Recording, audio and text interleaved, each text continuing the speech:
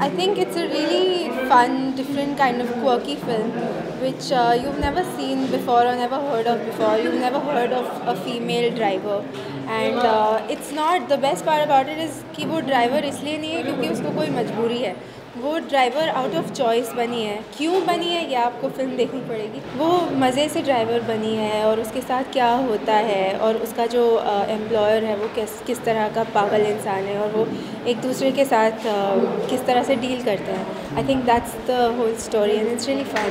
After Ragini MMS, I got this whole bold tag. It became Kainaz Motivala as a bold actress, and I did not want that. I did not sign Ragini MMS with the thought that I would get tagged as a bold actress.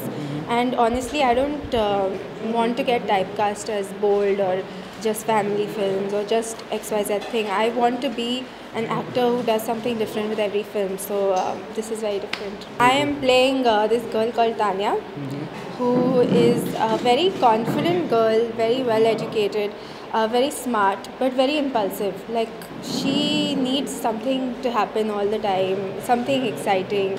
And she's changed so many jobs in the last couple of months because she doesn't know what she wants to do with her life. Kuch hota hai and she becomes a driver somehow. What happens to her life after that and how it changes, whether she changes as a person, how people react to the fact that she's doing something so different. That's the film.